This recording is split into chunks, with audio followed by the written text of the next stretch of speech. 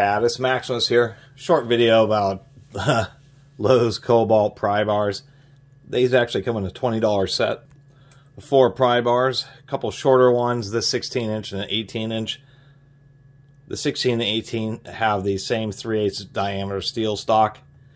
They're Chinese made. I suppose the handle is okay, being kind of dual molded.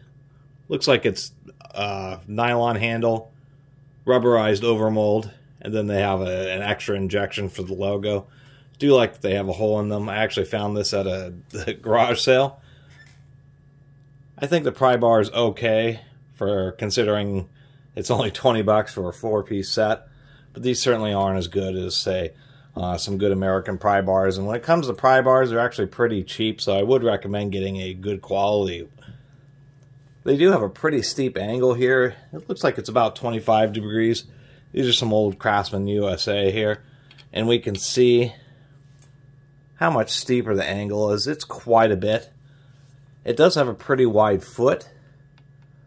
I don't know how much I like that. There's been actually a lot of times when really having a little bit more narrow of a foot, like on this Craftsman, has actually been just fine. I can understand the reason for putting in a wider foot, but sometimes it makes it just a little bit more awkward.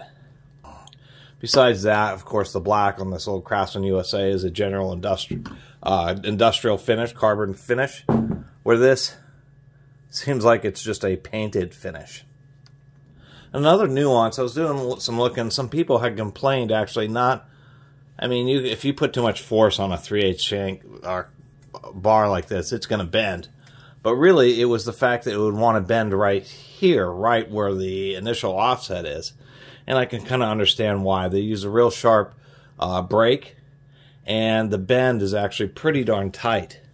Even though this bend is shallower, so it kind of makes it look wider, it actually is wider. There's just a longer radius where they did the bend here, where it's really sharp on the KoBalt. What that does is actually causes additional stretching in the material, and actually can weaken it just a little bit more than if they had just made the bend just a little bit longer over. They could have still had it at 25 degrees, just not pinched it in the break if they actually like rolled it or used a round bar.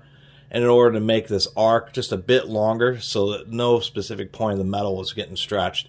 And that was actually kind of surprising because it's pretty rare for a pry bar to actually suffer a failure or bend right at the offset. Usually it's in the middle of the bar.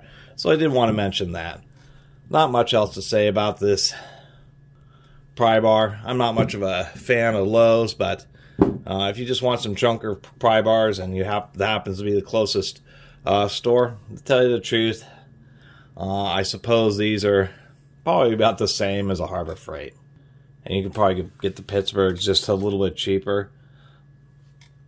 And it was hard for me to show on camera, but I actually set this up and stood on it. And I could tell, even though both of these are 3/8 steel, that when I just put it between a couple pieces of wood and stood on it, and I could feel, it felt more bouncy, a little bit more flex in that one than I did in this Craftsman, even though the Craftsman's actually an inch longer. So I don't think the steel's that great. So really, that's my opinion. For 20 bucks for a 4-piece set, I suppose, they're adequate for their price. But I would recommend a better pry bar if you can afford it. Anyway, really appreciate everybody who's been watching and subscribing. If you haven't subscribed, please do. Until next time, Catus Maximus out.